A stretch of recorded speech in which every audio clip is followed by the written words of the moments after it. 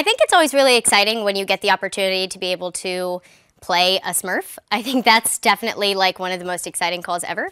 But I also think it's awesome because the Smurfs have such an incredible message, like of friendship and teamwork, and it's just such a great opportunity and a great role, and Smurflily is so cute, and getting to play a new Smurf is really awesome. So I was really excited to be in a new Smurf movie.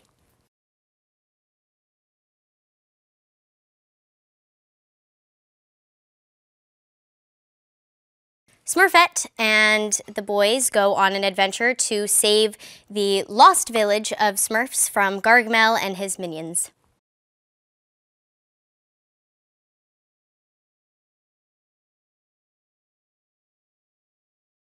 I play Smurflily. She is a new Smurf who is very smart and confident and brave, and she is just overall super, super, super awesome. And she is one of the many girls in the Lost Village, and she does super awesome things.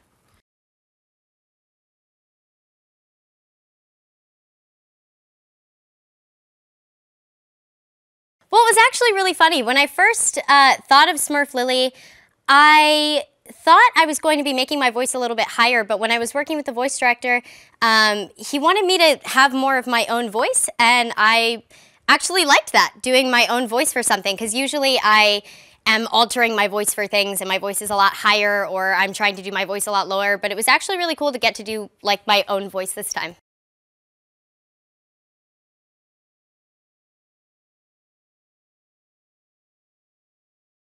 I'm really excited to be part of the extended Smurfs family now too. Smurflily is part of a secret group of female Smurfs who are fierce and brave and clever, and each of them totally unique. They're like the Amazon of the Smurf world, just not as tall.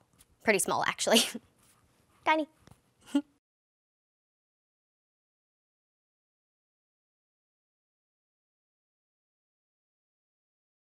Deep in the Forbidden Forest live a whole clan of girl Smurfs, like my character, Smurflily, and they're just the coolest. I mean, we all know the story of Smurfette, the only girl in the Smurf village, but I think we all secretly knew there were girl Smurfs somewhere out there. I'm honestly pretty excited to see these new characters in action.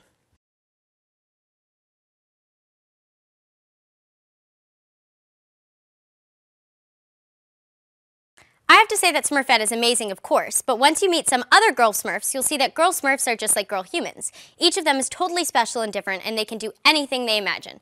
They each have their own special Smurfy gifts, and they do their best to support each other.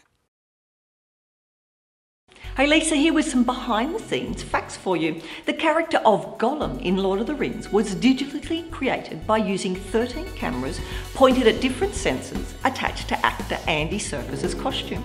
Now, the high-speed Phantom camera used in The Hurt Locker from 2008 had a capability of 2,000 frames per second. Now, keep up to date with all the latest releases by subscribing to our channel and checking the notification bell. See you next time.